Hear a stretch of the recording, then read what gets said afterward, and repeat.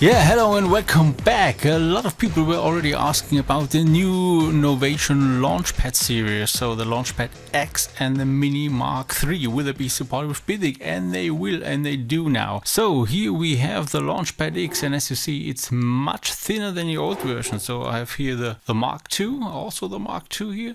And if you compare it to the Mark 2, it's much thinner, basically half the size of the Mark 2. And I think also it feels much better, more solid, very robust, even if it's much thinner. And also the pads are much nicer. And we will also see in a second how good the velocity works on these as well. And also here the little Mini, and the Mini is really a cutie here because it's so small. You can just look at it, it's just basically just the size of my hand, and you can put it in any bag, take it with you, and it's also very thin. I guess you will not even feel it in your bag. So the definitely must-have thing for your next holidays. And the other nice thing is they both come now with USB-C, so they will be fully ready for the next generation of computers, but the cable is still the old version which comes with it on the other side, so it's no problem connecting it to your current computer. But if you have a newer one, you can get also USB to USB-C cable, and this will also work as well. So looking at it, how it works in Bitwig, as you see, it gets auto detected, so you can simply add it here to Bitwig and it's coming up. And if you add it manually for any reason, you need to take care to select the second input and the second output to make it work. And the same is true for the smaller version. And as you've seen, it will come up, and the feature set is exactly the same as with the old versions. So it's no difference to the Launchpad Pro and the Mark II. The naming is different here. We have here Custom and Capture MIDI, and Capture MIDI is here used as a shift button because we also don't have a dedicated shift button. So here you get to the shift menu as previously with the old versions. Here you can select the different modes for mixing, so the volume, panorama mode, and so on. And let's switch for a second to the volume mode. There you can see we still have that feature that if you press it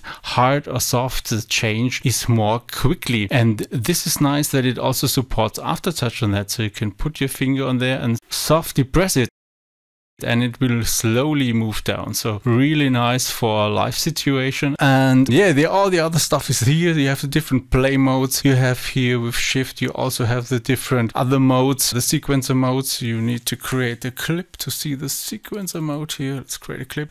So you have all those raindrop sequences, all the good stuff is in there. Here you can edit your devices. You have here also your browser. All the stuff is in there. And the only difference to them is that LED up here, so this always shows the color of the currently selected track, which is a difference. The Pro had this in the front, but the other models don't have that. And I think we should quickly switch here to the small one because this looks really cute. Let's switch to the small one. It's also coming up, and as you see, it's now ready to use, auto detected, everything in a go. And this can also be played really nicely. You get also the same feature set. You have all the sequencers, the drumming, and all that stuff is in there. As you can see here, you can do everything with it as well, and it fits in your small bag. The only difference is that it's not velocity sensitive, and therefore if you go here, for example, to the volume mode, this feature is not available, that it's no matter how hard or soft you touch it, it will also change with the full speed. So this is the only limitation, but besides that, I think it's a really nice small device. And yeah, I think really worth grabbing those two things and have some fun with them and make some funky music.